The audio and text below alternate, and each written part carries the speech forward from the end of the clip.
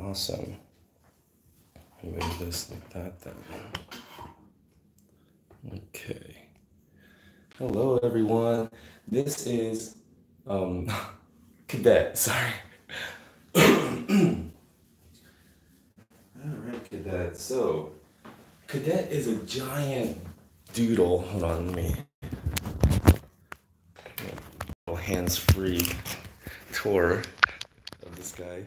So Cadet here is a giant doodle. See this? He's like literally spilling out over my table.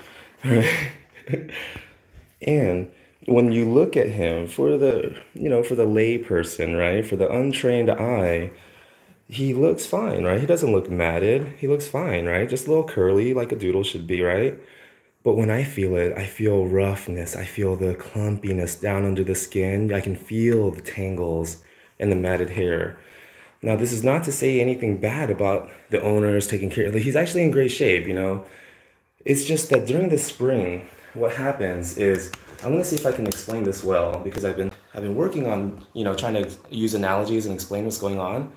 So, hey, good morning, Letty. How are you? Good morning, Melissa. Melissa the groomer. What's up? All right, let me see if I can explain this well.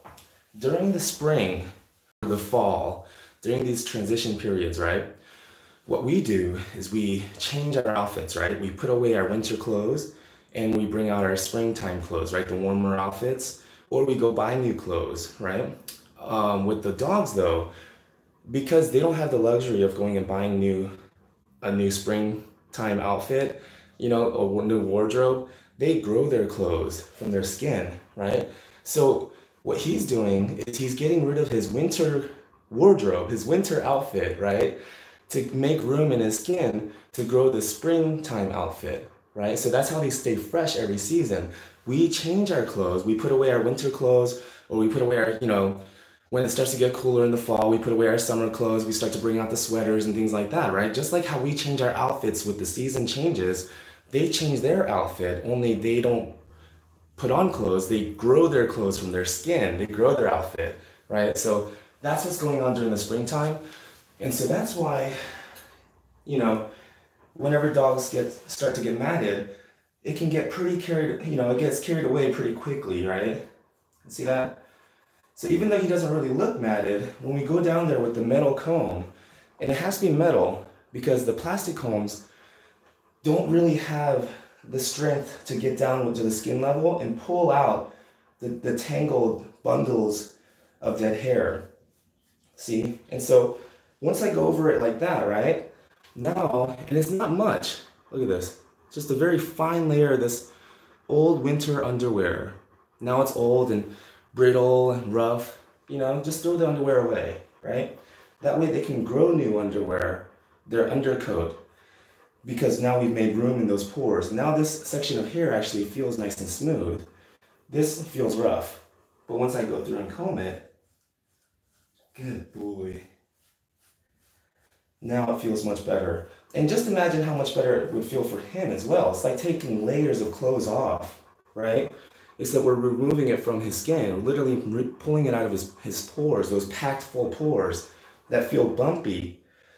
But once we clear it out, his skin feels smooth, his hair feels nice and silky, Okay, good morning, Lee. What's up, Wendy? Melissa says, we don't do that in OB in Phoenix. Okay. And Melissa, this is not saying that professional groomers should do this.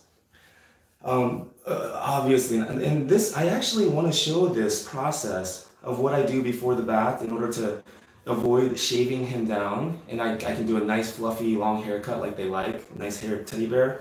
Because the only other option really, if I don't comb out all of this, tangles and everything, then the only other option is to shave him, just to remove the coat, just shave it all off, or to go really short, but I want to show the process and the amount of time it takes in order to do it because I know that there's a lot of friction, there's a lot of tension between dog groomers and dog owners. I'm doing his tail now.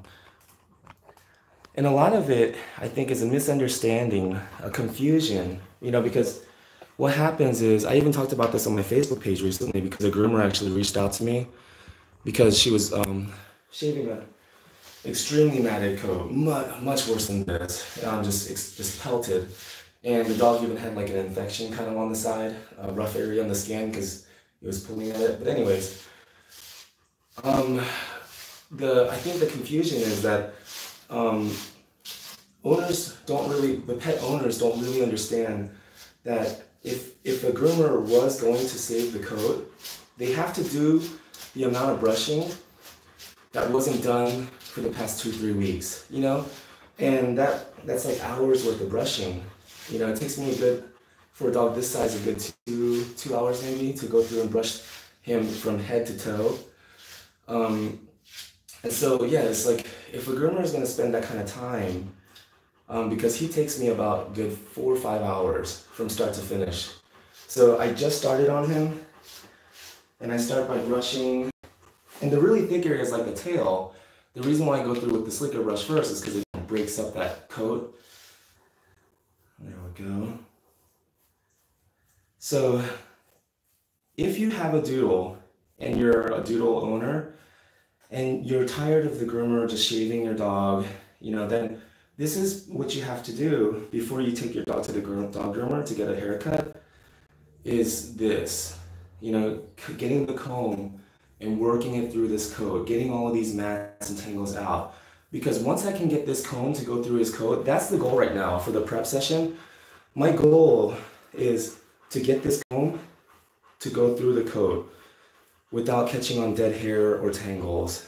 And once I can get this coat to slide through the coat smoothly, then I know that I've gotten enough hair out. I've created enough room inside those pores to give him a bath.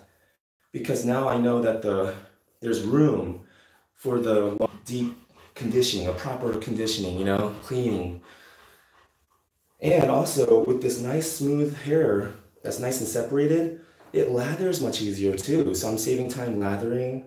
And I'm saving shampoo as well because it just lathers up much nicely, much more easily. Alrighty. Because with all this dead coat still in there that I'm catching through, let's just say I didn't separate these hairs and it's all still clumped up. It would probably take maybe a good 2, 3 handfuls to get a good coverage on this tail. But when I comb through it like this, then maybe one good handful, I'll get the whole tail lathered up nicely. So you're saving shampoo, getting much more better results because this is the hair that's smelling. So by removing that hair, when we wash him, he's gonna actually smell nice for weeks to come. The reason why dogs smell a few days after the bath, when you're just going straight to the tub without combing them out, is because by washing this hair, you're washing like dirty underwear, like wet rags, and like just old kitchen rags, and after a while, it doesn't matter how much you wash it, it still smells every time you get it wet because it's just so old, and you just gotta throw it away and get new underwear, right? Okay, so, and the reason why I like to work from back to front is because when I'm combing, right? If I'm combing here, for example, and I keep working down, I'm running into more and more mats, right, all the way down. But when I start from the tail and I work up, because all the mats are cleared here, as I work up, there's no mats catching, see?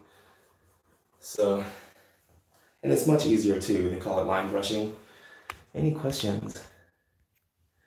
I'm just kidding. I was talking about the winter clothes things. Oh, okay. Oh, yeah, that's right. Melissa. Nice. Okay. All right. So, good boy, cadet. Since he's giving me this side, I'll go ahead and comb this side out. Okay. So, let me show you. Oh, you can see here too. Because it's really clumpy, right? If I just go through with this, it's gonna pull way too much. It's gonna hurt a lot. So, I'm going on this side here, so maybe I'll move the camera so you can see.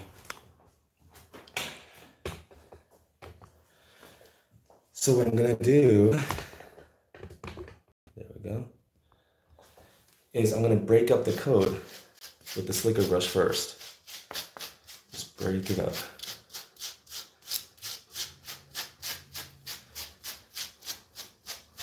Oh man, there's like a bunch of mats right here at the foot, you know, because this is where you're gonna find a lot of matting, because this is, you know, that's their paws when they're running around the wet grass and everything, and it's a high friction area, you know, they're rubbing on things, so it's gonna mat up much more easily down here.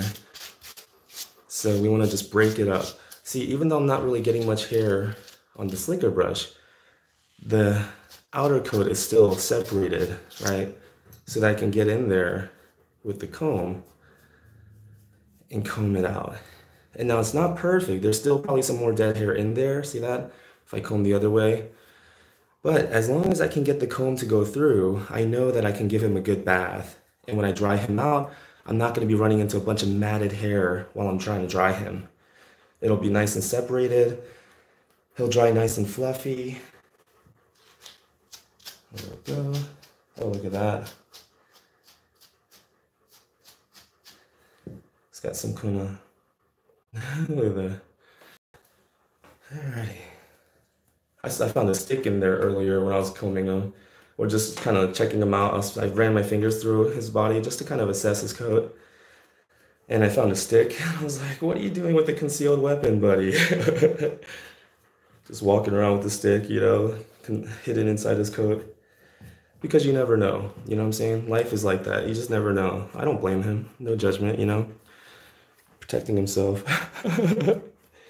Anyways, okay. See that? So that's the matted dead hair I'm going after. But that's just, you know, one area here. So I got to do the whole leg. And here's how I like to do it in my mind. Because if I look at the whole entire dog, right? I look at this giant thing and I can feel overwhelmed. I can feel like, oh my God, look at all of this, right? So what I like to do is just break it up into sections. Let me turn my phone on silent. I was trying to say vibrate and silent at the same time. Turn my phone on violent. All right. I'm not sure exactly what a violent mode would be, what that would do.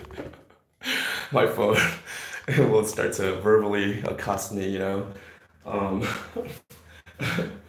Anyways, what I like to do is break it up into sections. So tail, right? So I got the tail combed out. Perfect, good. Then I like to do one real leg.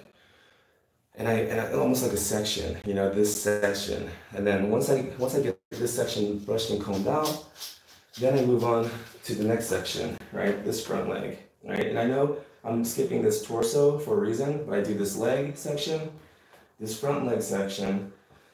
Then I usually do the head because I'm here anyways, and I brush out the head, both ears, and then I brush out this section here, and then this last leg section here. Then all I have it left is the torso here, because this is pretty easy to brush out. This is the easiest section, the body. So I save it for last, you know, because by then I'm pretty worn out. And it's like a nice little treat, you know, before the bath. Then we get naked, and I was kidding. But anyways, because this, see, just with a few swipes already, it feels nice. So because the body's so easy, and the legs are hard, the tail's thick and hard, you know.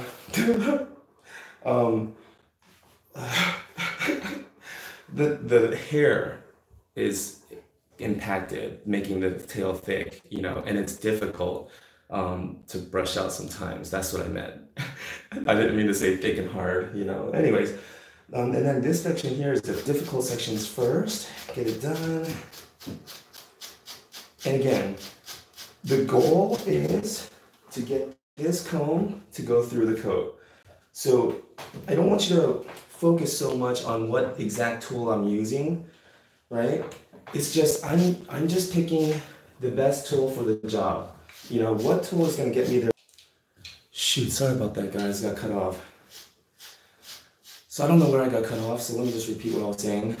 The goal is to get this comb through the coat, right? So I don't want you to get caught up on which exact tool I'm using or how I'm using it. My goal is to get that comb through the coat. So I'm going to pick and use whatever tool I think, and experience has a lot to do with it as well. Just over the years, using different tools and just feeling it and seeing how it works. Just knowing which tool is going to get you there the fastest. But let's just say I didn't have a slicker brush to work with. Then I can use this matting rake, dematting rake. And I can go through and do pretty much the same thing, right? Takes a little bit more finesse, I guess, a little more skill, but I can go through with this. So the tool, I feel like, doesn't matter as much as the groomer that with intention. What is the intention? What is the goal that you're trying to achieve, right? And how are you approaching it? And I think, as long as we know what the end goal is, keeping that end goal in mind, and you're just working towards that end goal. And my end goal is to get that comb through this coat. But it's not going to be able to get through the coat with all of this matted hair that I'm cutting through right now. Especially in these folded areas, these high friction areas. So once I get through all of this, good boy. And see, I'm pulling out. I'm not pulling, like tugging at it. I'm going in and then just releasing. See that? There we go. You hear that? It's like breaking up those mats. There we go. So we can go through with this. And this is just an example. But even if I didn't have this just kind of saves time because it's breaking up the matted hair in bulk. But you can go through with the slicker brush and just break it up like this, and then go through with the comb and comb it out. Okay, see? So I'll show you here.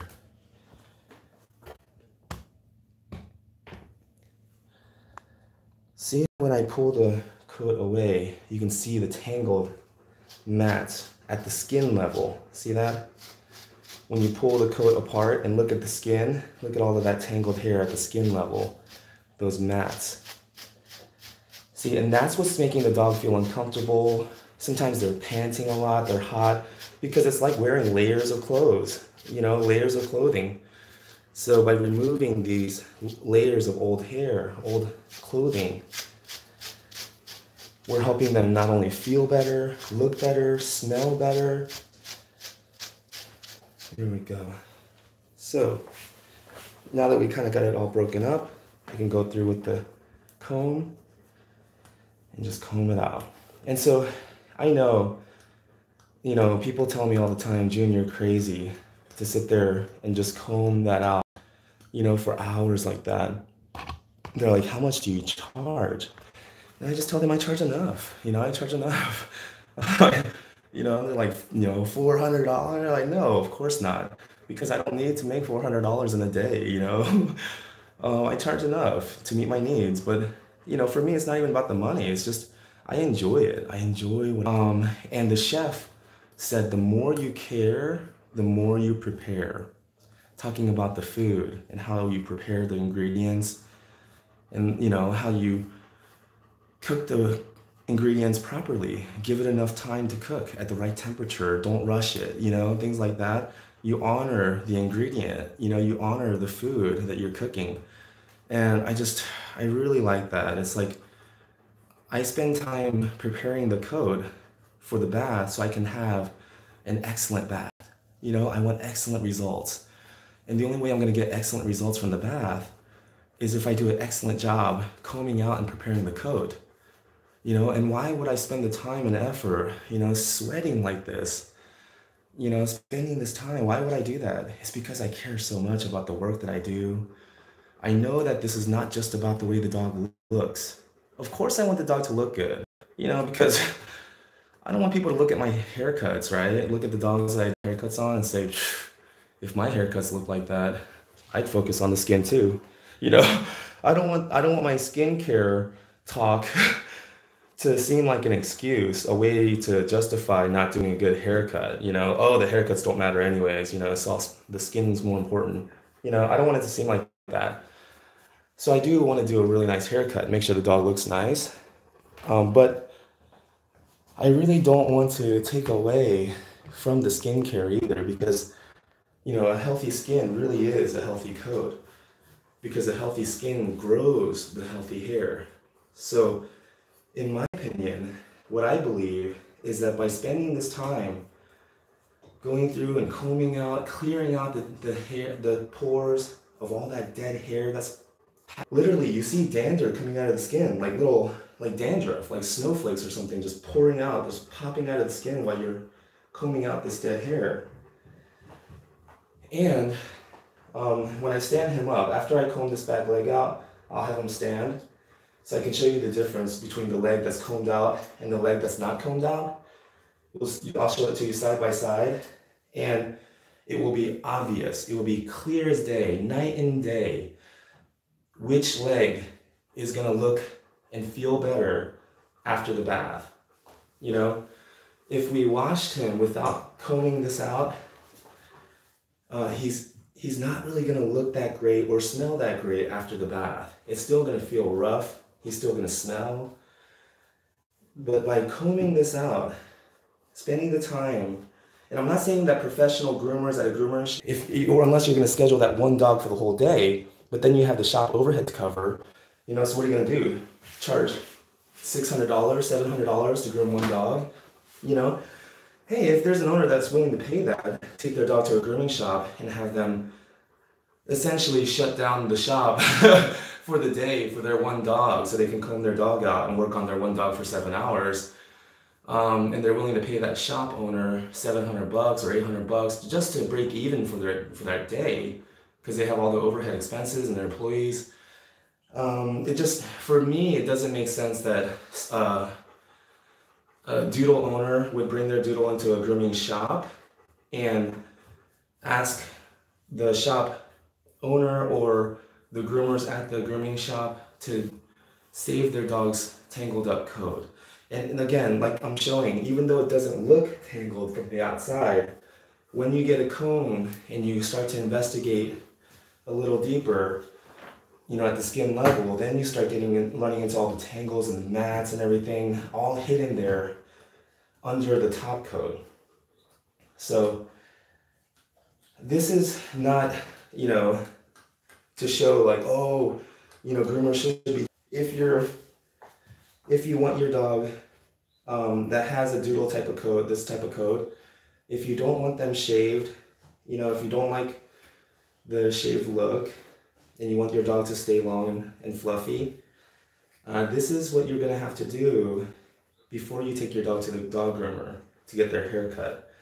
Just like if I didn't comb my daughter's hair for 6 weeks, right, and she didn't comb her hair, I didn't comb her hair, nobody brushes my daughter's hair, right, and for 6 weeks, and now she has her hair is tangled, matted, and I take her to the hairdresser and I ask them to give her a nice haircut, I don't know. I mean, I don't have any personal experience with this, so I don't know, but I would imagine the hairstylist, may call child services on me, right? Or, and one time we took our daughters to get a haircut, and the hairstylist spent like the first 15, 20 minutes just combing through my daughter's hair, getting all the tangles out and everything.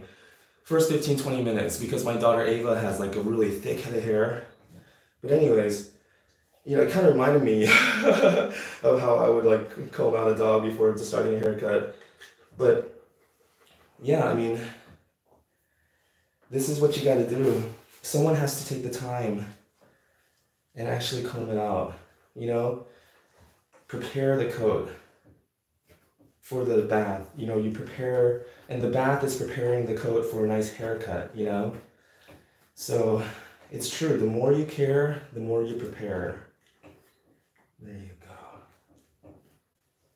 Good boy, cadet. There you go.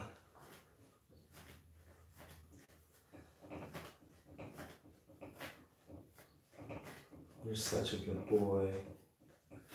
And he's so awesome. Oh my goodness. I've been grooming him for like 2 years now, maybe 3 years now.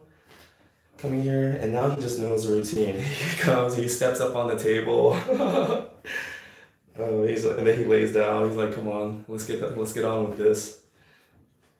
But I think it's because he feels so comfortable after he's done. You know, all the matted hair is out. He has a nice haircut. He's feeling good. So even though this part is a chore for me as well. You know, look at me. I'm sweating. You know, oh, sweating. You know, so this part is a chore for both of us. I understand. You know, it's like, but it's so worth it because at the end when he's looking so natural and beautiful, right?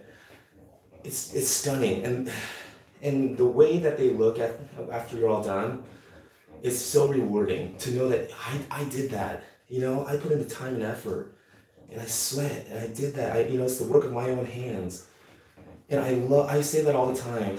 You know, I create moments of happiness and joy with the work of my own hands.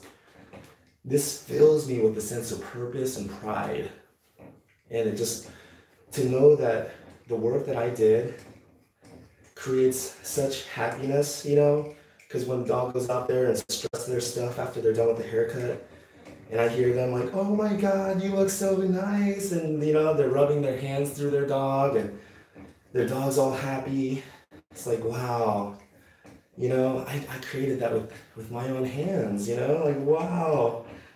It makes me feel like I'm alive, like I'm living my purpose, you know, like that I have a purpose, you know? Okay. So that's why, for me, you know, and I know people are like, "June, life is not a fairy tale," you know? Like, a lot of people try to talk sense into me, and they tell me all the time, "Dude, you are not a businessman," you know? But for me, I know a lot of people tell me I have my head in the clouds, I'm very idealistic, you know. I believe in the goodness of people. I believe in the kindness of others. I've seen it, I witnessed it. But, you know, okay, people call me naive, but I still want to believe in magic. You know, I never want to lose that wonder. Because, okay, check this out, right? I hope you got your boots on. It's about to get deep. Check this out. Think about the story of Jack and the Beanstalk, right? What if Jack was a reasonable guy? What if Jack was a responsible, mature human being, right? And he did what his mom told him to do. He sold the cow at the market and bought food with it. They would have been good for maybe a month or two, but that was their last cow.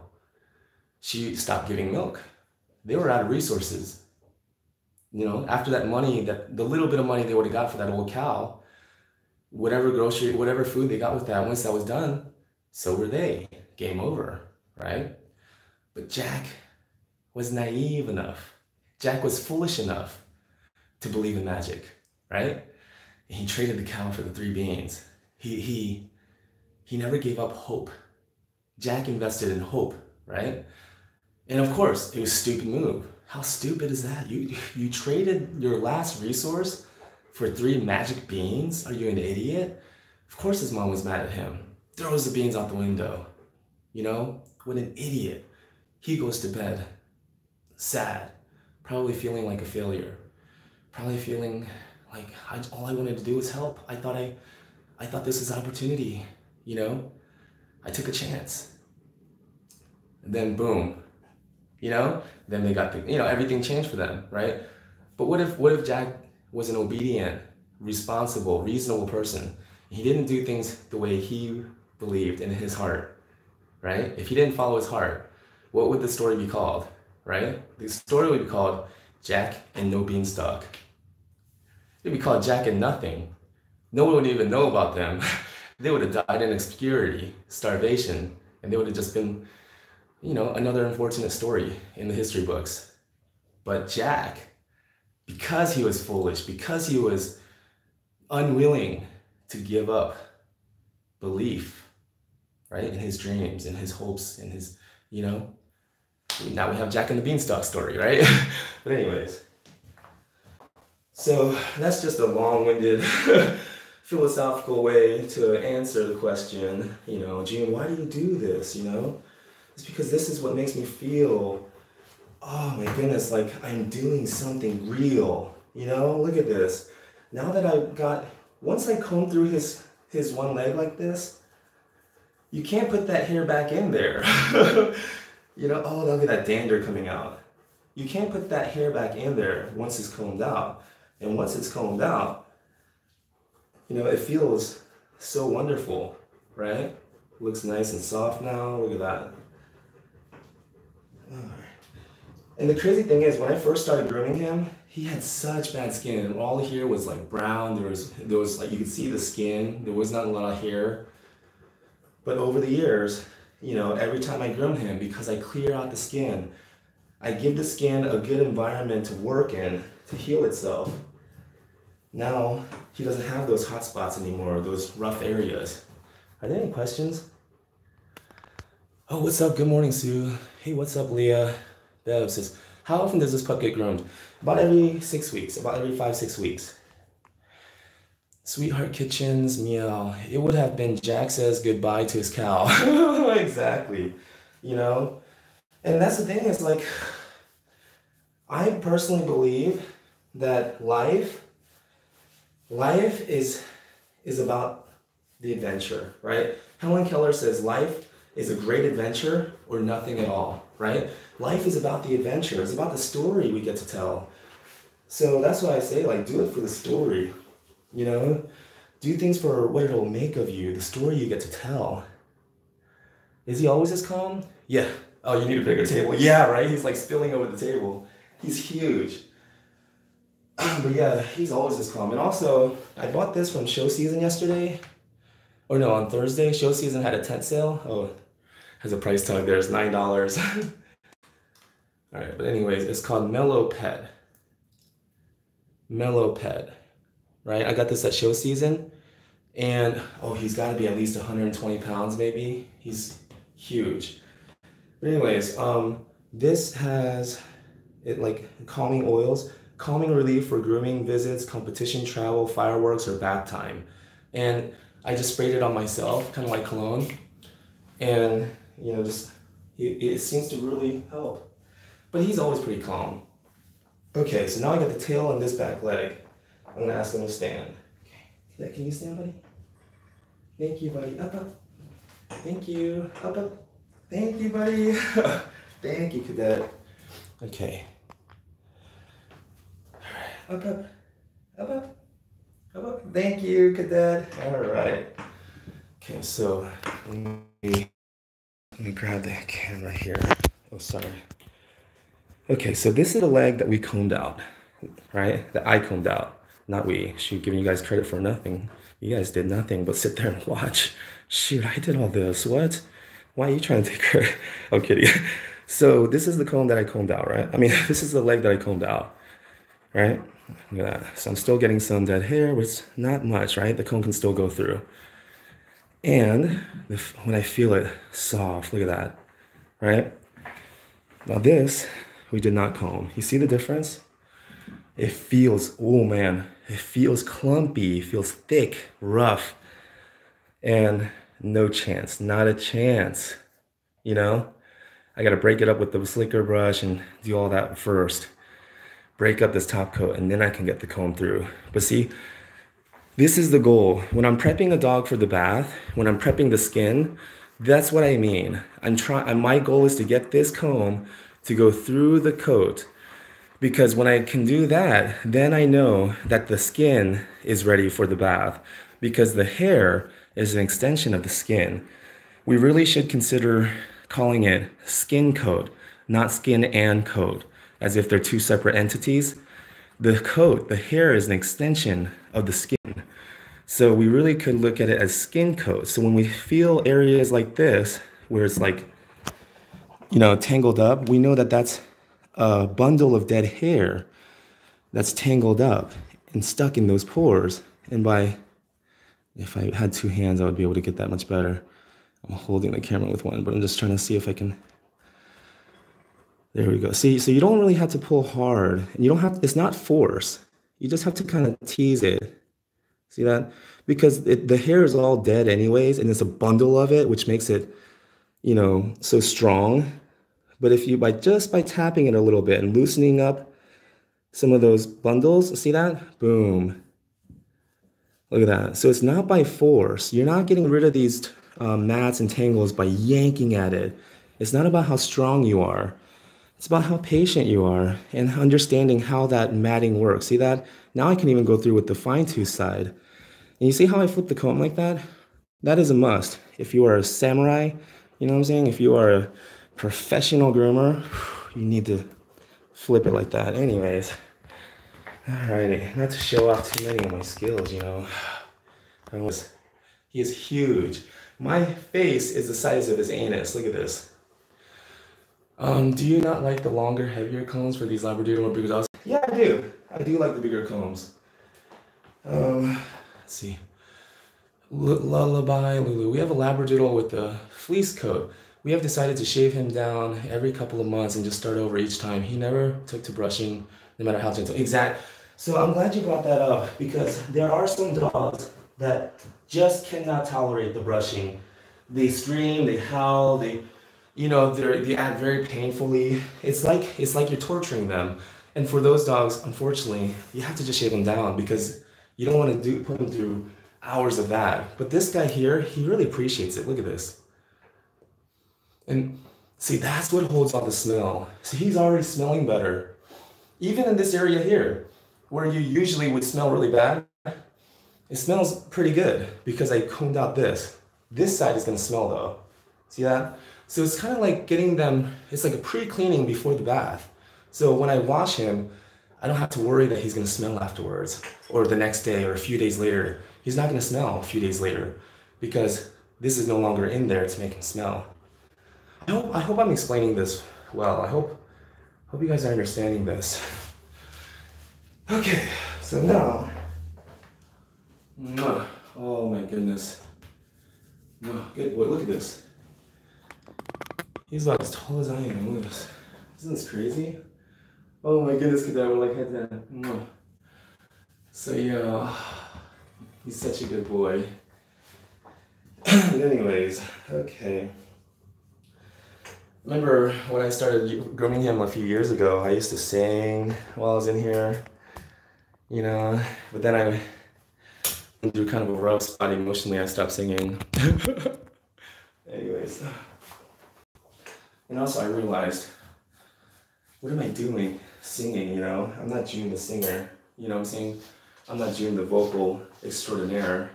I'm June the groomer, So, while I'm doing this part here, so you can see my amazing, anyways. Okay, so again, same idea. Oh, you know what, let me just with this front part here. Okay. There we go. So same idea. We're just gonna go through. See that? Start at the bottom. Brush our way up. Alrighty.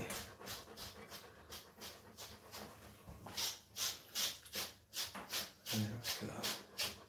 And you can spray some, detangling spray. Right now I'm using this.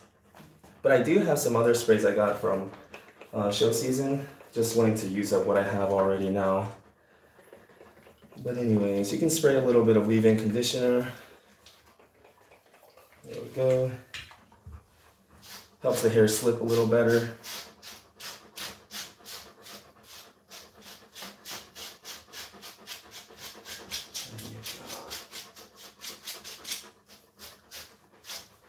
Yeah, so if you were to compare my grooming style, if you were to compare it to like a cooking style, right? I would say that my style of grooming is, I prefer the natural look, So you know how some chefs, they they like get a carrot, but not just any carrot. They go out and they pick the carrot themselves, and then they cook it perfectly, you know? They don't overcook it, they don't undercook it, they cook it perfectly and season it very lightly with some sea salt and, you know, do very little to it, but they let the ingredient do the work. They just cook it perfectly, you know, or they try to cook it perfectly every time.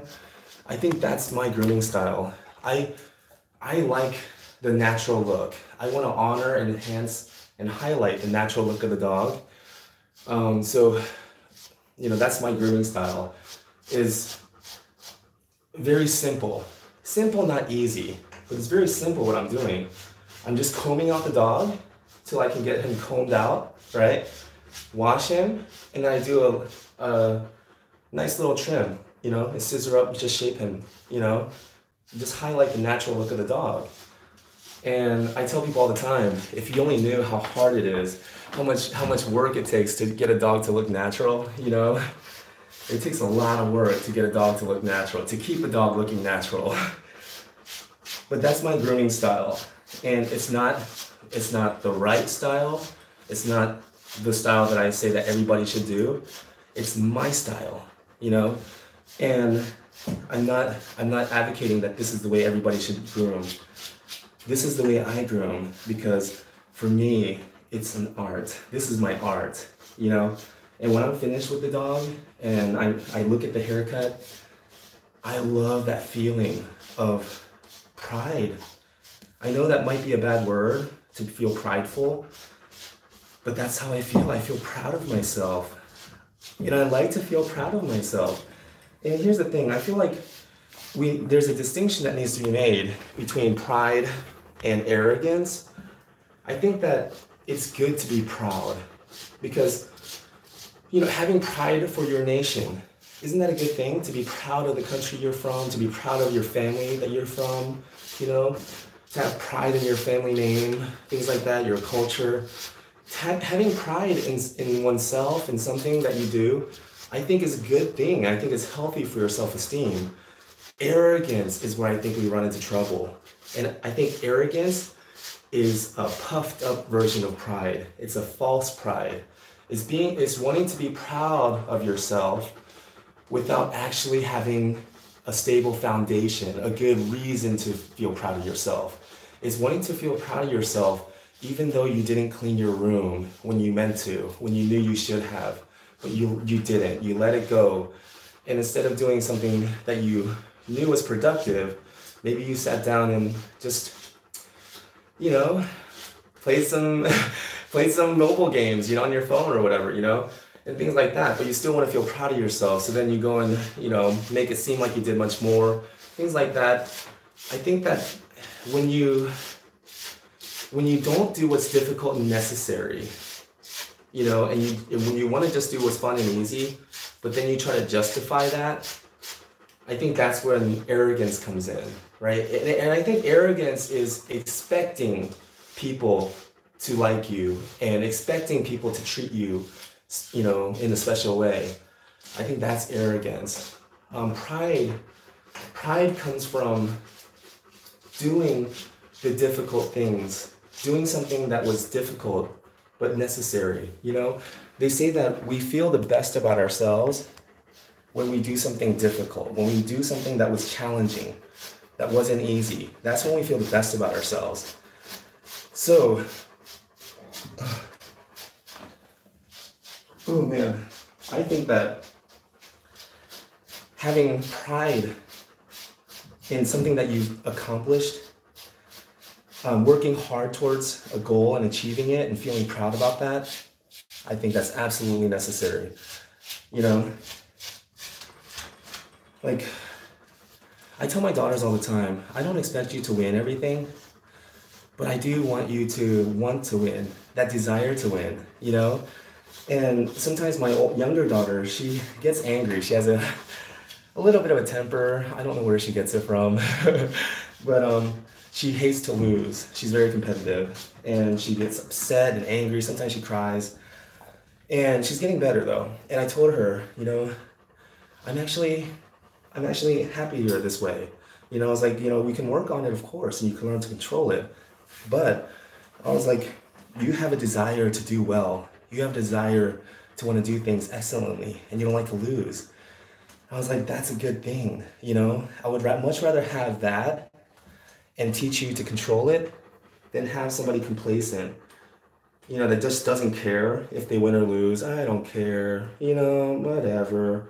You know, to have somebody complacent like that, just, you know, and, you know, try to teach them to have that desire to want to do well, to do an excellent job, you know, like that would be difficult. But to, you know, have my daughter already have that desire to want to do well, you know, and not like to lose, you know, and now all I have to do is just kind of, you know, help encourage her to control that, you know, control her emotions a little bit better. Oh man. All right. So, you know, I have a pretty good example about arrogance and pride, the difference. Look at this. Isn't that crazy? Oh, I got a question. Claudia, do you clean the room you work in afterwards? Just wondering. No, of course not. Shoot. Why would I clean my own mess? You know? When you get to my level, when you get to my level of fame, you know, and notoriety, you know, my level of recognition and acclaim, you know, I don't have to clean after myself. They have other people come in and clean after me. Peasants, you know, peasants, servants. I'm kidding. Of course I clean up after myself. I try to clean up best I can. I try to leave this room cleaner than I came in, you know, when I found it, because I don't want people to roll their eyes whenever they know that I'm coming to groom their dogs. I don't want people to be like, Jane's coming today again, you know, he's gonna make a mess in the room, you know, or I don't, you know, so I do my best to try to clean up as best I can, and that way, you know, I want it to be a pleasure to do business with me. You know, I want to try to make it convenient as possible. You know, for me, I know this is delusional, but when I drive away after grooming my clients' dogs, when I make the drive home, I pull out of their driveway and I drive home, I like to imagine that they're high-fiving each other. You know, like, yes, we won. You know, I want to give my clients that feeling that they won, that they got the better end of the deal. I never want to feel like overcharged, you know, or I didn't give more in value than I accepted in payment. I always want to give more in use value than I accept in payment.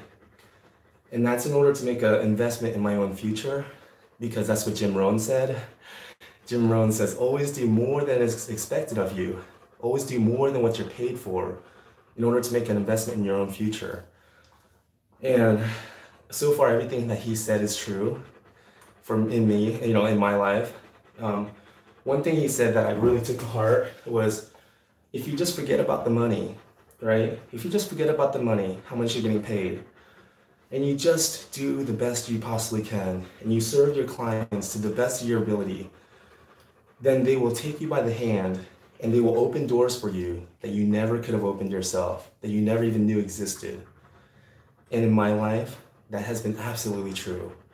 Once I stopped worrying about the money, once I stopped calculating how much per hour this job calculates out to be, and I stopped thinking, well, if this is all I'm getting paid, this is all I'm gonna do. No one's gonna take advantage of me, right? Mama didn't raise no fool.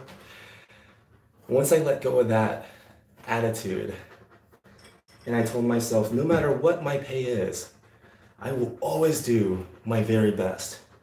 I always want to feel proud of the work that I did. It doesn't matter how much I'm getting paid. Once I adopted that philosophy, doors have opened for me that I never could have imagined, and I never could have opened on my own, you know?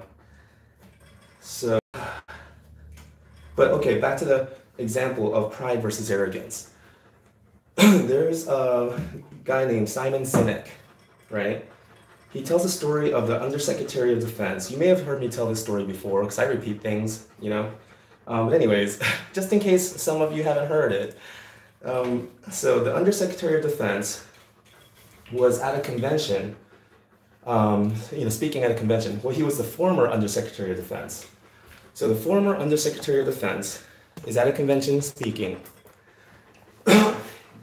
In mid-speech, he breaks from his notes, his prepared notes. He takes a sip of his coffee and he looks at his styrofoam cup, which has his coffee in it. And he says, you know, last year when I was the Undersecretary of Defense, I was flown here business class.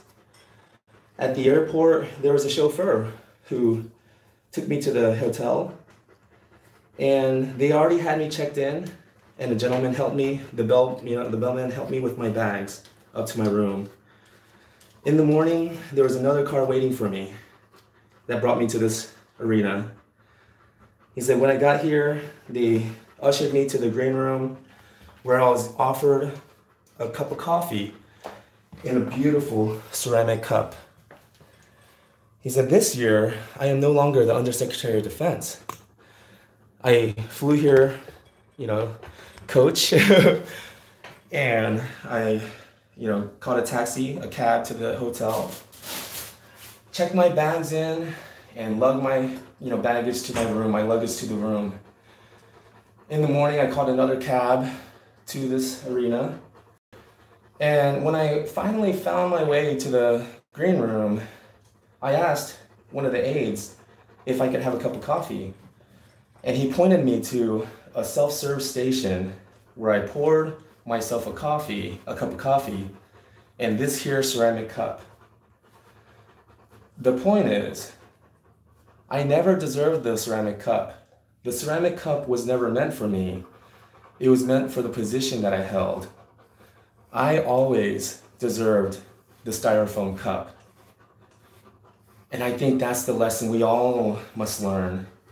Every single one of us, you know, myself included, as hard as that is to believe, me too. We all deserve the styrofoam cup. None of us actually deserve the ceramic cup. That's meant for the position that we hold. That's humility, understanding that I actually deserve the styrofoam cup. And anytime I get favors, anytime people show me generosity, or as I get more senior in my industry, in my career, I start to get more favors and I start to get more, you know, better treatment.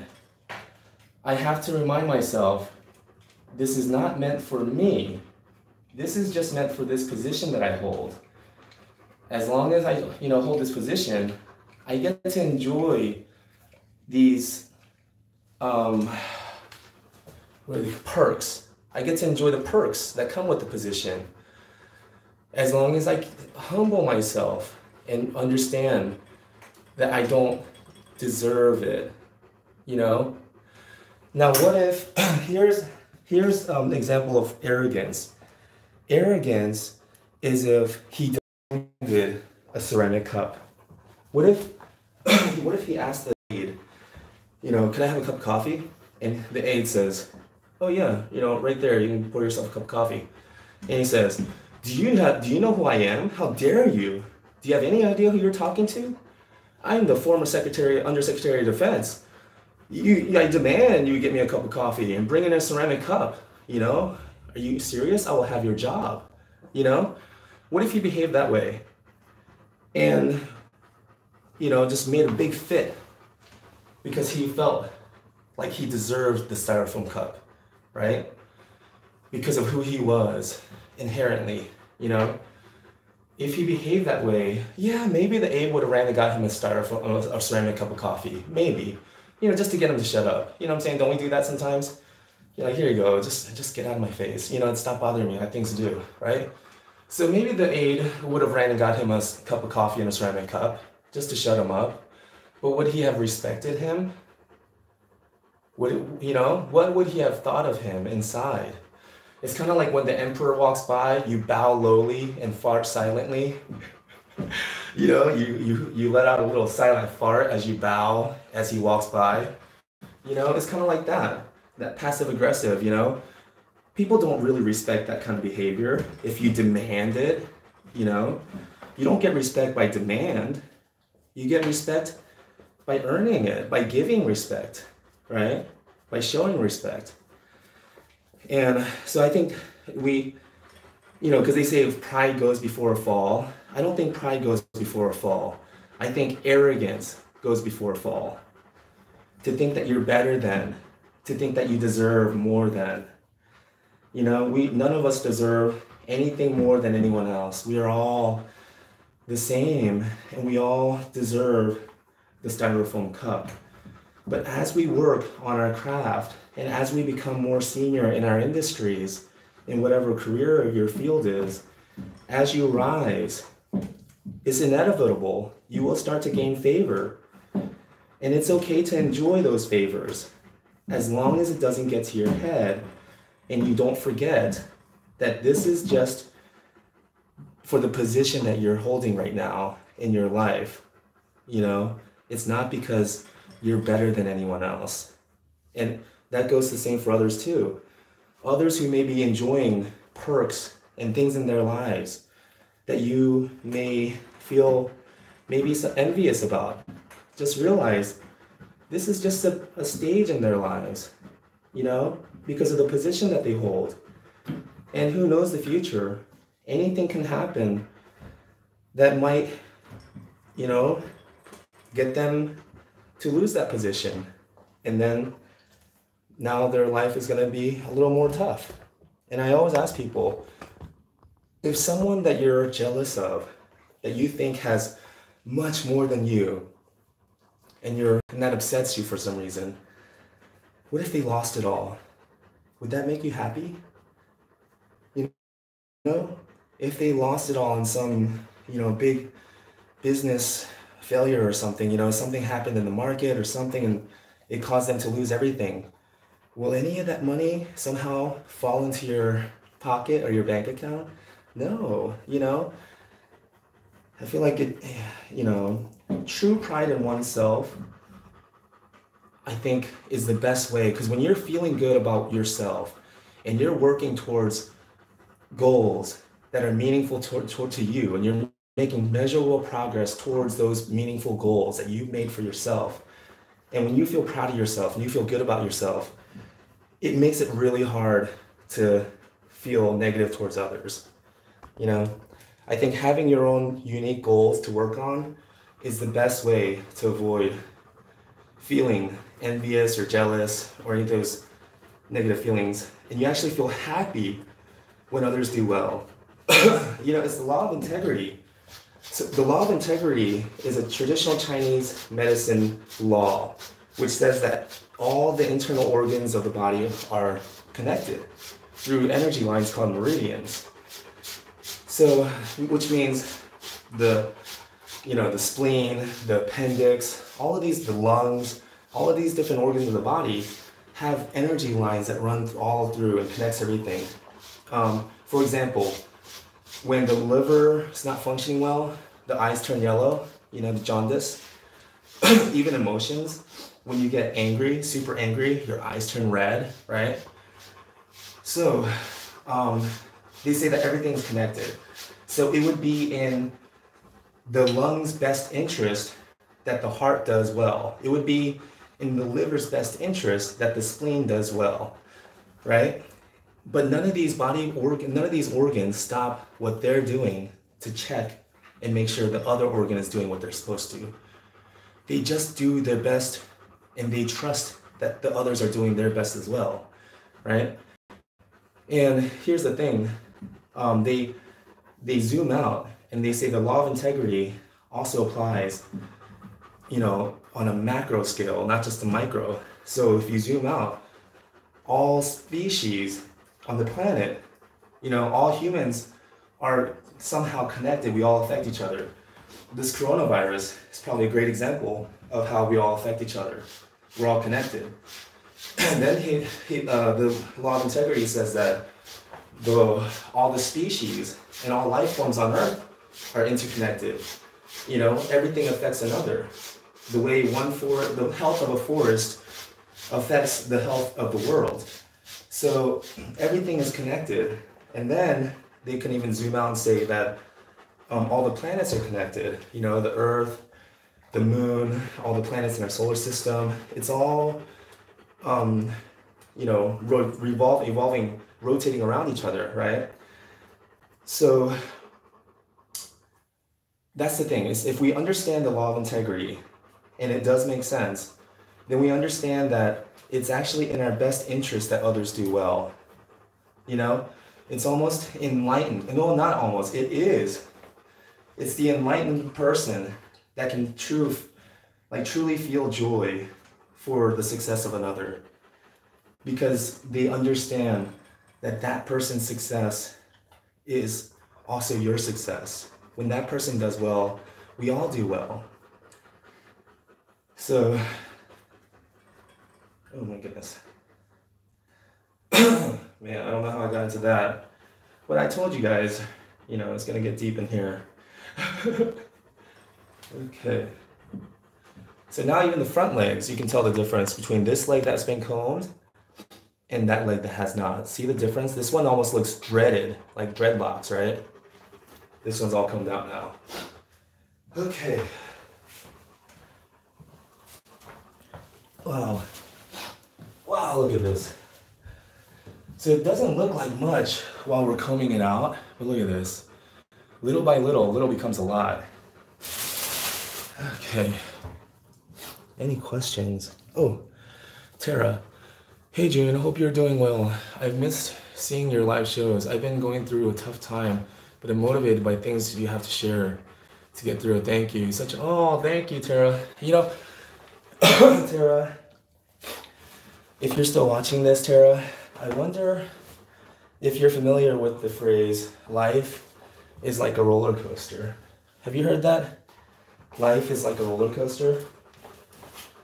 Because it's truer than you think, it's actually a very true statement. And I shared this quote earlier, but it was when I started this live stream. But Helen Keller says, life is a great adventure or nothing at all. Just like a roller coaster, right? That's why we go to the theme park, to Six Flags. It's for the adventure, right? To get scared, to ride the rides. Life, I believe, is scary. It's terrifying sometimes. And sometimes you feel like you're gonna die. That's why life is like a roller coaster. My younger daughter, Annabelle, she's finally tall enough to ride the big roller coasters. When we got off, I was so scared for her. I was like, what a horrible father. What did I do, Because it was scary. And when I asked her, Annabelle, were you scared? She goes, yeah. And I was like, are you okay? And she goes, yeah, that's why we ride the rides, right? To get scared. I was like, aha, that's why we ride the rides, to get scared. Brilliant, And that's, I think, the same answer for life. Why is life so hard? Why is life so scary sometimes? And it feels like we're gonna die. That's why we're here. So I was having a conversation with my daughter yesterday. Yesterday. And no, it was 2 days ago. And recently, I'll just say that. Recently I had a conversation with my daughter, and I realized how much I don't know. Just by trying to answer her questions honestly. And I realized I don't actually know for sure where we come from. I don't know why we're here. For sure, I don't really know what the objective is, Like when you start a video game or something, there's usually an objective, like a point, There's no point. I don't know if there's a point to all this. And then I don't know where we go after this is done. I don't know what happens. To be honest. I realized, wow, I know so little. And then I realized, I don't think any one of us knows for sure. So then maybe life is just what we make of it, what we decide to make of it, right? I love this quote by Nemo Patel. He has an album called Empty Hands. Super uplifting music. But he said in an interview, we all come into this world empty-handed, and we all leave this world empty-handed.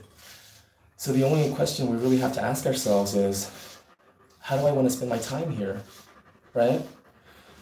Because let's just say that planet Earth is like a theme park, like Six Flags or Disney World. And we're here to ride the rides. We're here to get scared. We're scared to death. We're here to scream our heads off. I'm gonna die. Let's say that's why we're here, to experience that, to experience the thrill of living, right? Then the price of admission to come into this park called Planet Earth, the price of admission is being born, right? Our mothers paid our price of admission. It was probably a very high price to pay. It was painful. They had to go through a lot. Carry us for 9 months. So we all have our mothers to thank for paying the price of admission for us being here on planet Earth, the greatest theme park in the galaxy, right? Now, what's included with the price of admission, just like any theme park, is all the rides. You get to ride whatever ride you want. I would recommend the friendship ride. It's fun. Sometimes the friendship ride is followed up by the fallout ride, and it's a sudden scary job. I would recommend the falling in love ride. Oh, it's nice. I wouldn't recommend the divorce ride. It's a little rough, and I thought I was gonna die. But I would recommend that you get in line and ride the rides while you're here, right? And here's the thing, just like at Six Flags, you can't ride all the rides you want because your time is limited, right? That's why it's so important to decide how we want to spend our time here. Our time is limited. So we don't have time to stand in all the lines and ride all the rides. So you have to pick and choose. You have to prioritize. Which ride is most important to you? Is it your friendships ride? Is it the family ride? What ride is most important to you? Get in line and ride that one first. And then if you have time, then try the other rides. Getting drunk ride, it's a fun one. You lose control. But what I wouldn't suggest is going after the prizes. You know how at Six Flags or other theme parks you can pay extra money and play the games and you win the prizes, you take the teddy bears home or the basketball, whatever it is. The way this theme park, the way Planet Earth is set up, you can't take any of the prizes home with you. You can pay extra here on Earth, use extra resources and get nice things, and you can have lots of prizes. The only thing is you can't take it home with you when you leave Planet Earth. The way that this theme park is set up, you have to leave all the prizes behind. You can't take any of the prized possessions, but what you do get to take with you are the experiences. You get to take the memories, the stories that you get to tell. Did you try the getting fired ride, losing your job out of nowhere ride? I liked it so much, I ride it 3 times. I got back in line, right back in line. Did you try the broke ride? You can't pay your bills. Wasn't that a crazy ride? So once your time here on Earth is done, I think it's about getting together and saying, wasn't that fun? Wasn't that crazy? Weren't you scared? Yeah, I was scared. That's why we went to planet Earth, right? To get scared. In the words of my young daughter. So, was it Tara? Tara, if you're still watching this, I'd like to welcome you to planet Earth, the greatest theme park in the entire galaxy. I hope you enjoy your stay. Our kids are so smart. I think your point is to love people. I think our point is to love people. I agree. Yes, we give back.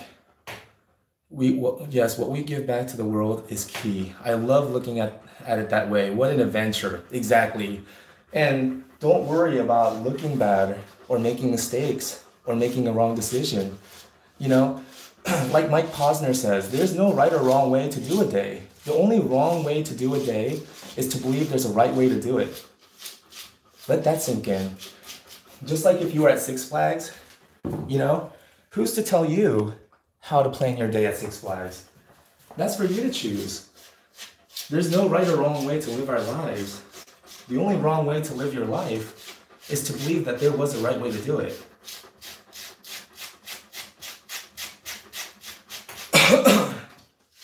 If life is like a jungle and we're all just trying to find our way through it, then like the Buddha says, when you're going through the jungle of life, it would be foolish to turn to your neighbor and say you're going the wrong way.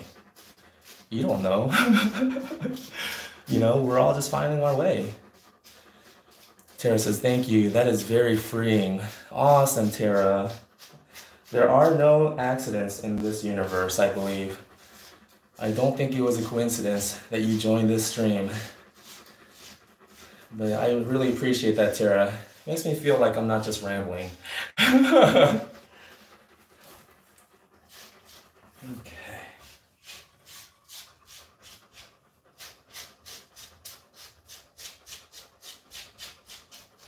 Hey. I really like J.K. Rowling's quote. She says, it's impossible to live your life without failing at something unless you live so carefully that you might as well not have lived at all, in which case you fail by default.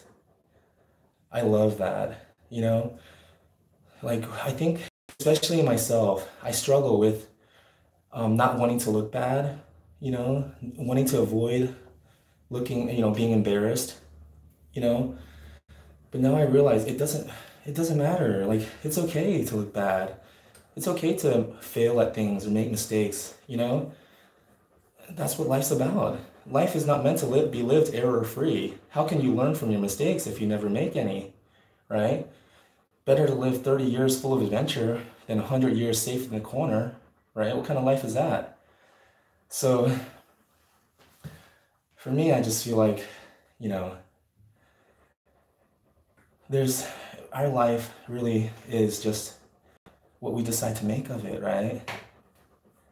It's for us to choose.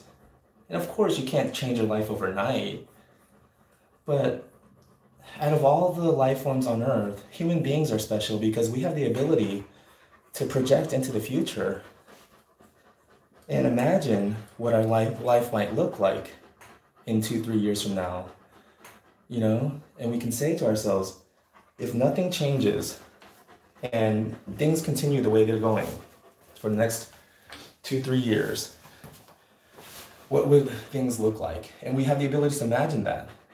And if we don't like what that looks like, we can say, okay, instead of going there, what if I could change my destination? What if I could choose a different destination?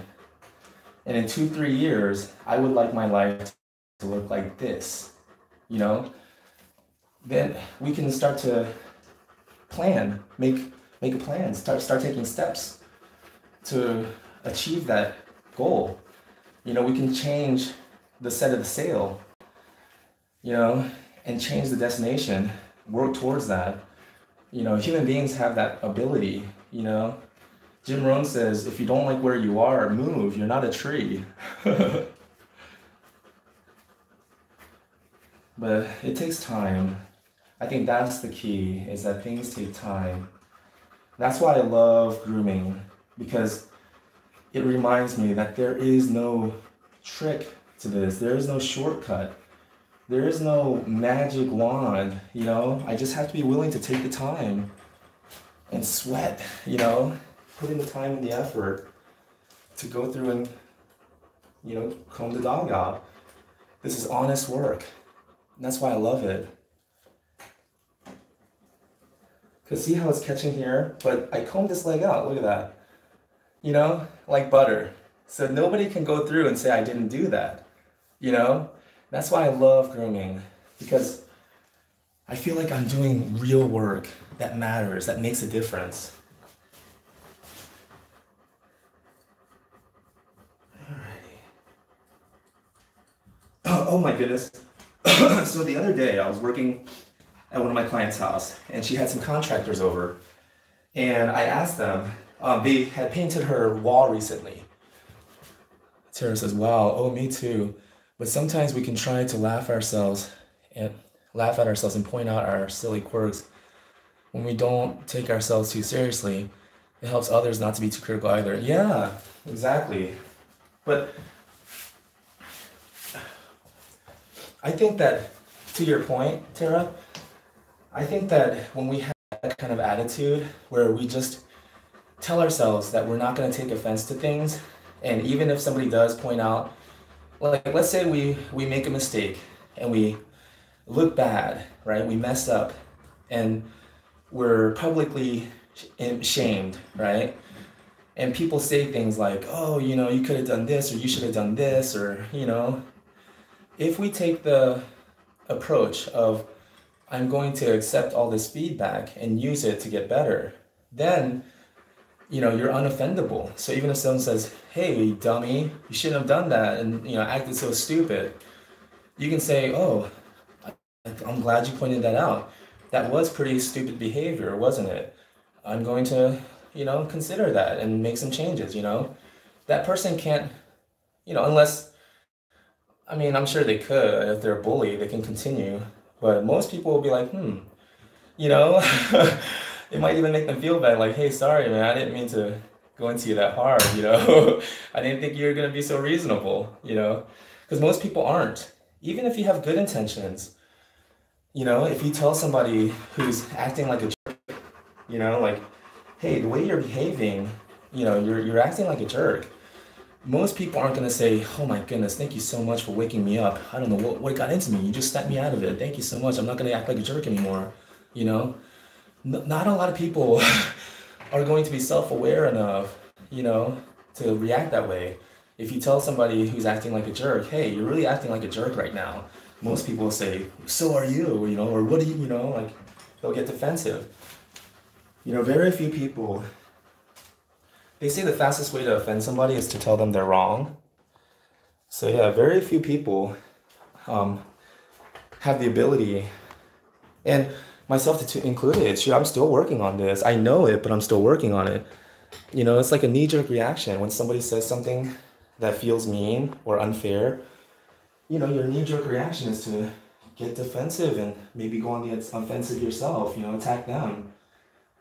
But I've learned that it's much better to be kind than to be right.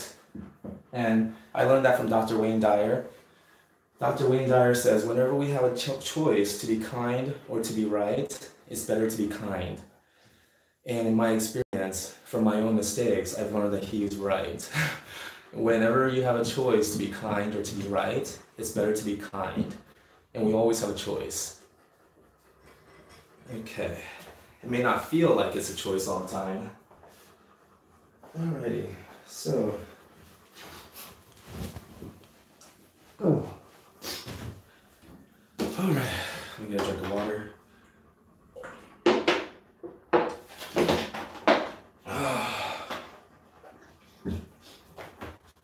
Ooh, so now I just have this one last rear leg to do.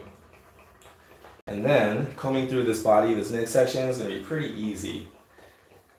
And then, combing out his head, also going to be pretty easy. So usually the head and the body torso area here is going to be pretty easy to get brushed out. So that's why, I don't really focus on that at first, because, I don't want to spend all my time and energy doing the easy part first and then start doing the hard stuff. I want to do the hard stuff first, and then, as I'm getting more, my energy levels are, draining a little bit, like a video game, you see the energy bar going down, then I can do the easy stuff, right? Oh, that's Brian Tracy. Brian Tracy says, always do what's difficult and necessary before doing what's fun and easy. Always do what's difficult and necessary before you do what's fun and easy. I like that because he's not saying don't do what's fun and easy, because I would not be a fan of that. If he said don't ever do what's fun and easy, I'd say I'm out. I don't like this philosophy. But he says always do what's difficult and necessary before you do what's fun and easy. And I can buy into that. That's something I can subscribe to. And he says that most people who are unsuccessful, you'll find that they live their life the opposite. They do what's fun and easy first, and then they try to squeeze in the difficult, necessary stuff, cram it in at the end of the day. And that's why they always have more to do the next day, right? So he's saying that, oh, Les Brown says, if you do what is easy, your life will be hard. If you do what is hard, your life will be easy. And I like that. So, so Jim Rohn says it this way. We all have to pay the price of we all have to suffer one of two pains is what it is. Okay, so here's the quote from Jim Rohn. We all must suffer one of two pains. The pain of discipline or the pain of regret. Discipline weighs ounces.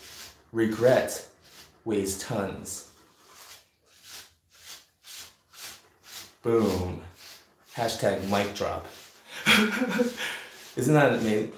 We all must suffer one of two pains. The pain of discipline or the pain of regret. Discipline weighs ounces. Regret weighs tons. Isn't that powerful? But here's the thing. Again, I'm not using all of these quotes to justify all this sweating and hard work that I'm doing and everything, saying like, oh, you should do. No. What I'm saying is that, this is just my style. This is what I'm doing. And again, like I explained before, I don't think that this is practical in a grooming shop environment, a groom salon, because they only have an hour or two at the most to get the dog done. That means start to finish, hour or two per dog. I've been streaming an hour and 22 minutes now, and I'm now working on the last leg.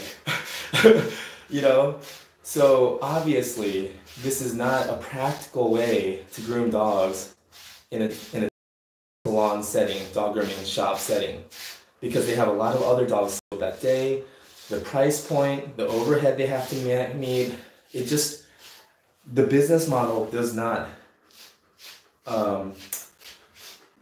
support this kind of grooming procedure, grooming process.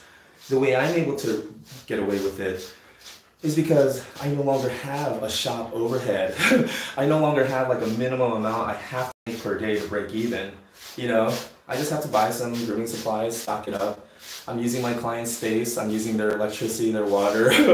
I'm just bringing in my tools and my skills, So that's why I'm able to do it, because I don't have to charge as much. I can schedule it this way, but it's finding your own way. It's doing what you believe is right for you and doing what is enjoyable for you.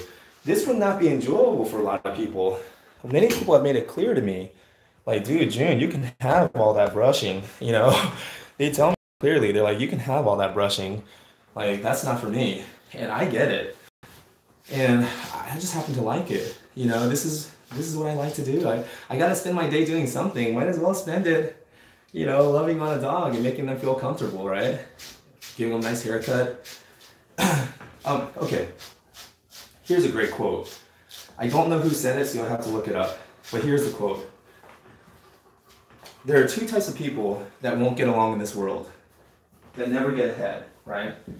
There's two types of people, and I know, I don't like those types of quotes either. There's two types of people, but this one makes sense. There are two types of people in this world that never get ahead. Those that cannot do what they're told, and those who cannot do anything else. Isn't that awesome? Those who cannot do what they're told, right? We've all worked with people like that. You ask them to do something, they just can't do it for some reason, incompetent, or they just don't care or whatever, right? So there are those type of people, those who cannot do what they're told.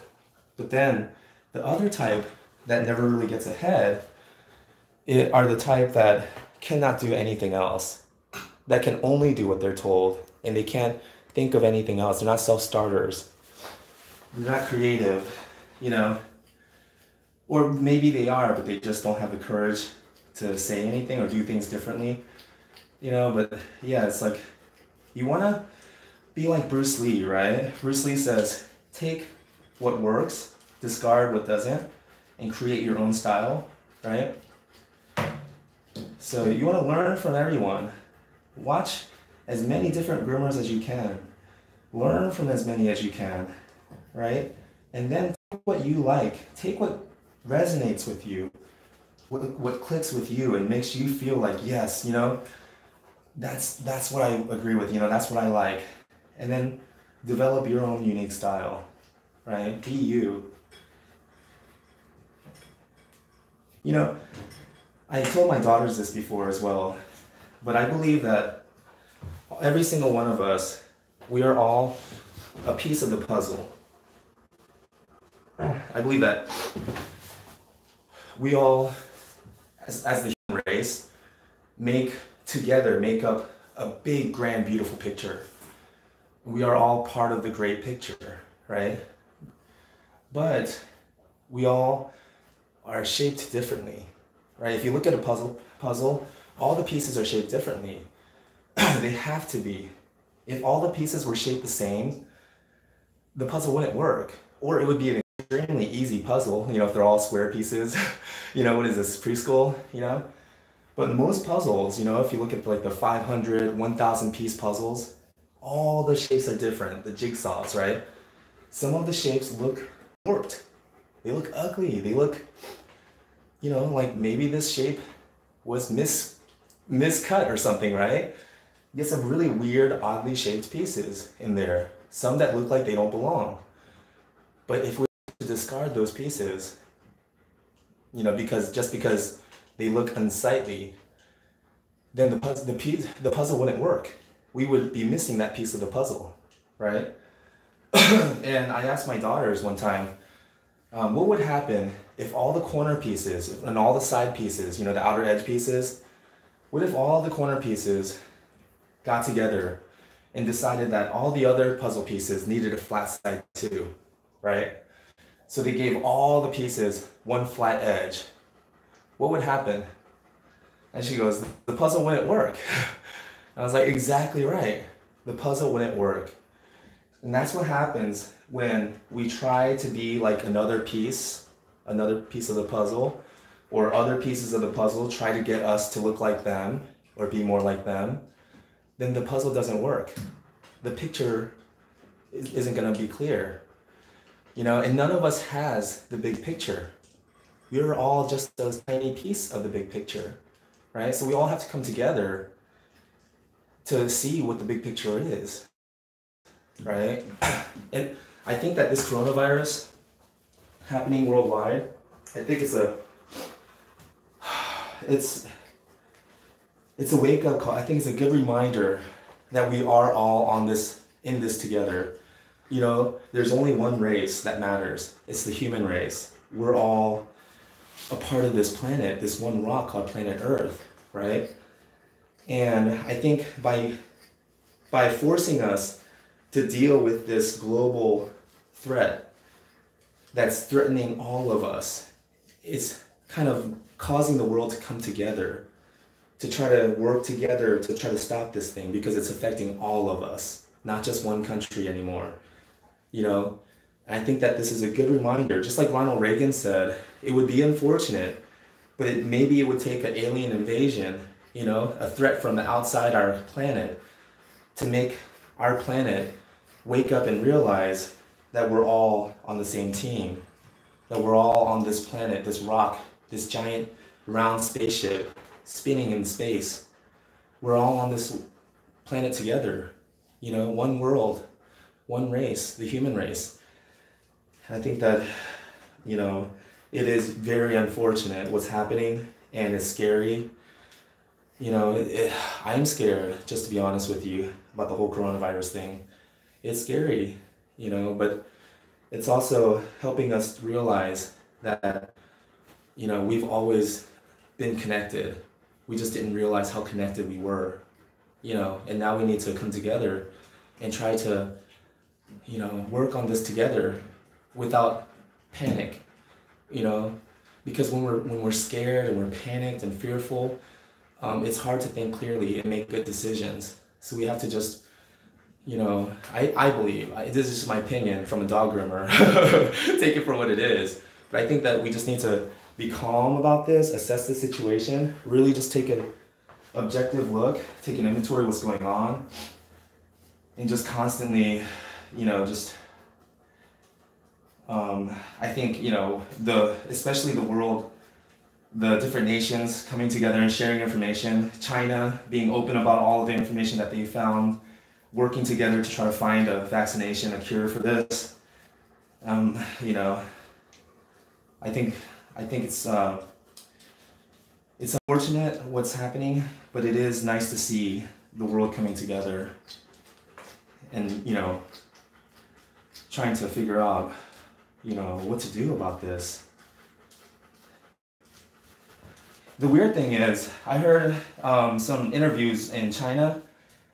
There are some gym owners who have been struggling to, make an income and make any money because all the gyms are closed. They're banned from going to any kind of gyms, because sweat, working out, and things like that.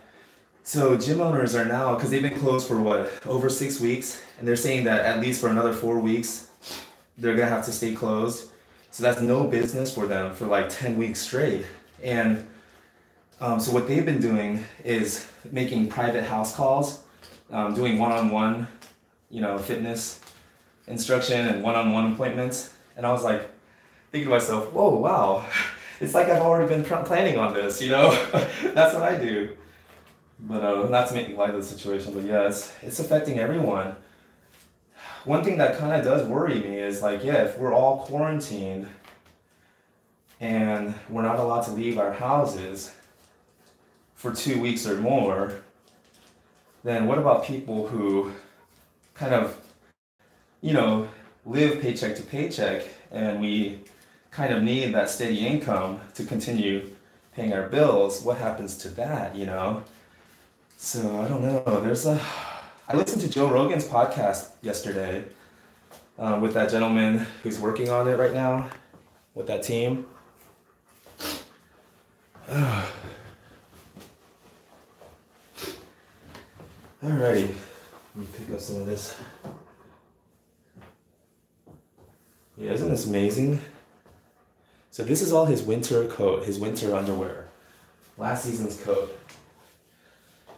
So now that we've gone through it with this, broke it up, then broke up the mats with this, now I can go through with the metal comb, which again I stated at the beginning of this stream, an hour and a half ago when I started, that the goal of the prep was to get this comb to be able to go through the code.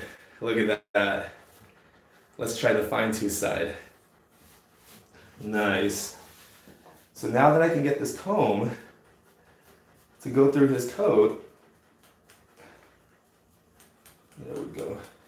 Let's pull those mats out. Now I know I can wash him and his skin. Excuse me, hold on one second.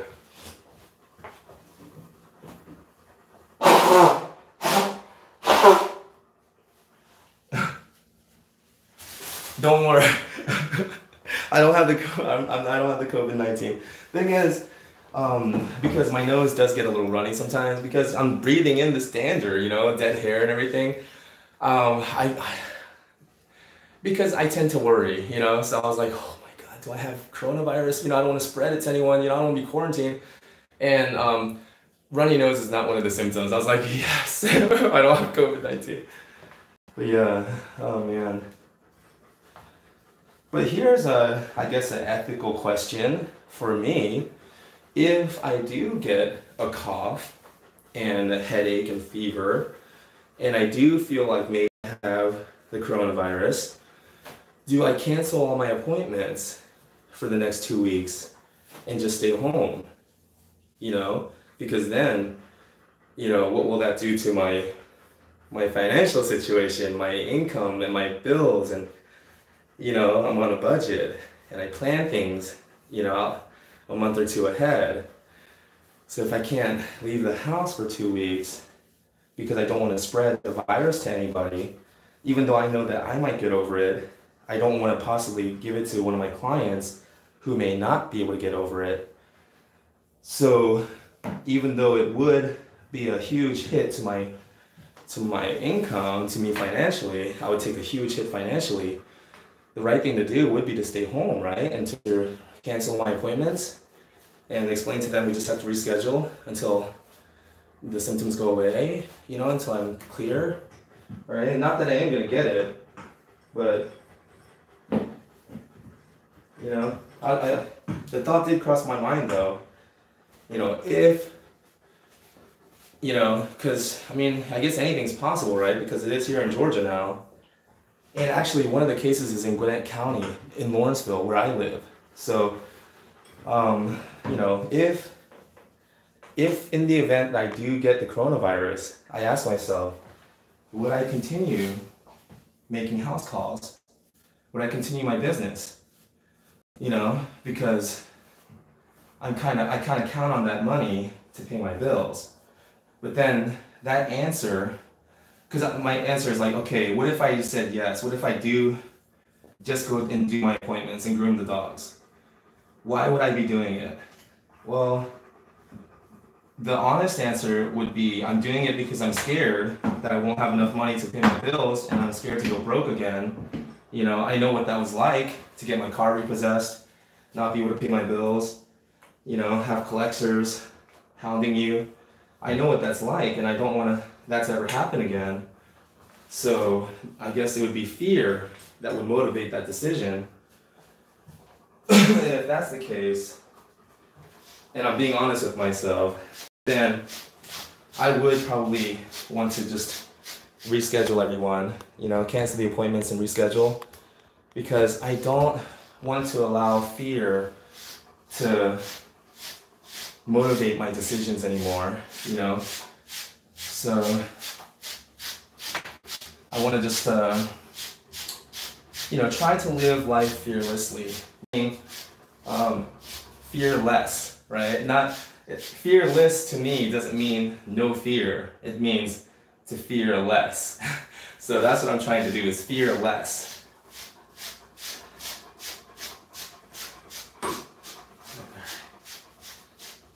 What would you do? Anybody's watching. If you felt like you have the coronavirus and they're asking you to voluntarily quarantine yourself for 2 weeks, and you have bills to pay, children to take care of, you know, what would you do? Would you continue to just go to work and try to hide the symptoms and possibly get other people sick? Or would you voluntarily quarantine yourself for 2 weeks? I don't know. It would be a very tough decision. I wouldn't make it lightly, but I think I would quarantine myself and just reschedule everyone. Tara says, yes, you would have to cancel your appointments in that case, unfortunately. I have an immune disorder that, God forbid, if someone did value their finances over health. Exactly. That's exactly right. And that's what would kill me, is if I felt like I made the decision to go and keep the appointment with the possibility that I was sick just because it was a financial decision and that person possibly dies. I don't know, I think that would kill me inside.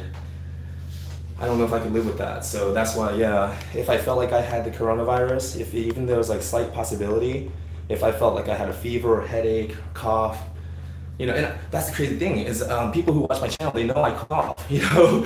I've been coughing for the past 3 years and I have this, anyway, now I feel kind of scared, like, oh, maybe I shouldn't cough, you know, people are gonna look at me like I have the coronavirus.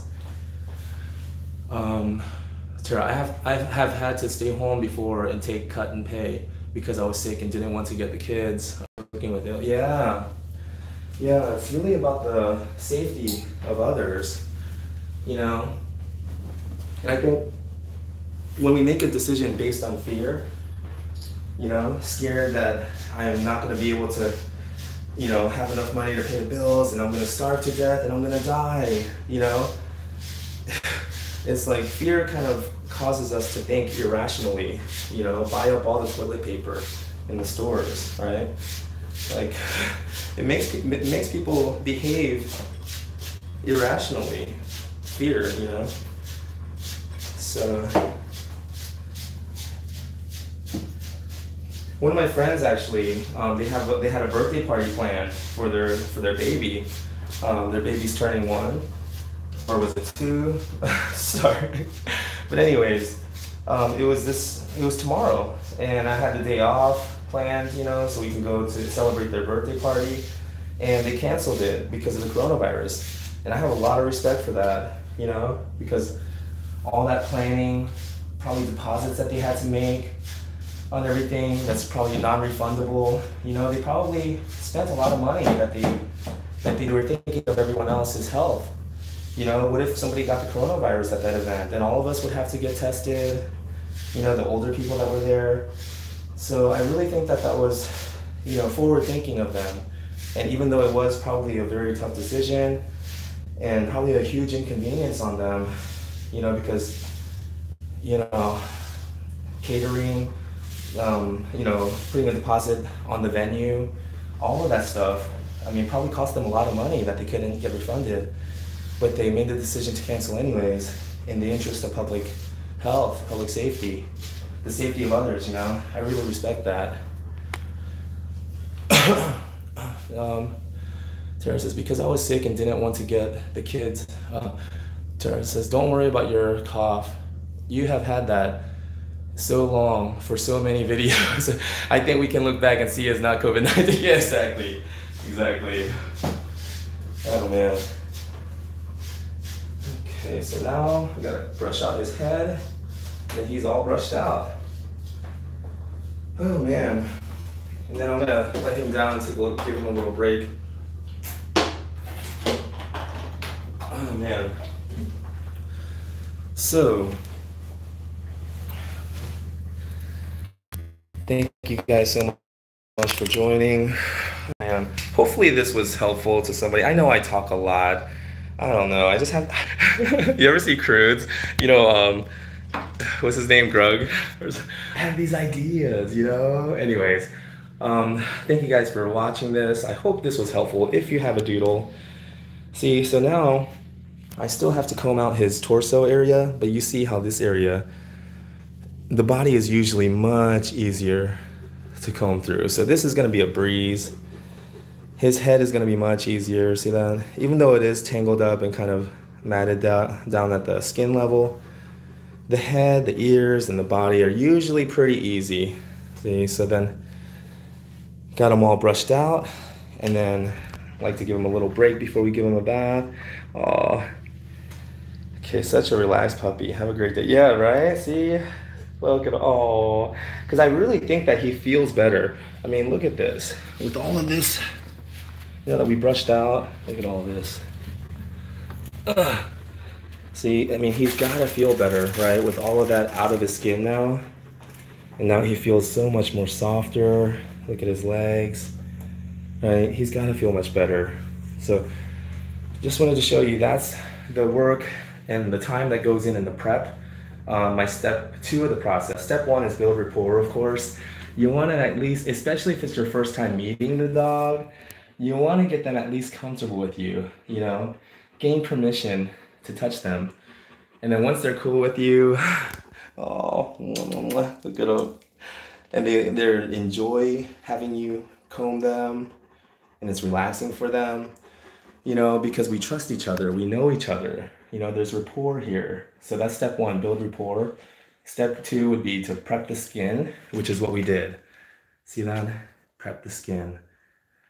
So it looks nice and soft, and that way we can give them a nice bath. So that's step 2. Now I'm about to do step 3.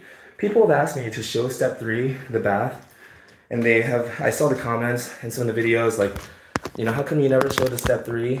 Well, because step 3 is in here, right? We take a shower in there together, and I like to take my clothes off.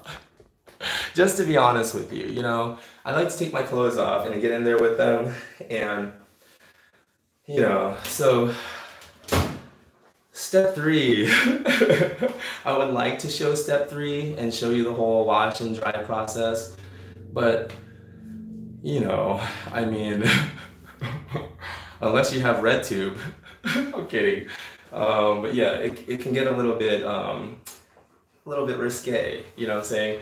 So maybe, yeah, because I don't like to get my underwear wet. like, so I take my underwear off and stuff. I don't like to get my underwear wet because then once my underwear gets wet, I'm gonna have to groom. So, but maybe what I'll do is I'll show the drying. No, because the drying process gets really loud. It's boring.